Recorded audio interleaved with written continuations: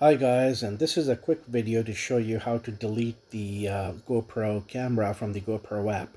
You might want to do this if you have upgraded or replaced your existing camera. In my case, I have replaced the Hero 7 Silver with the Hero 7 Black. So stay tuned, I will be making an unboxing and the setup video of the Hero 7 Black soon.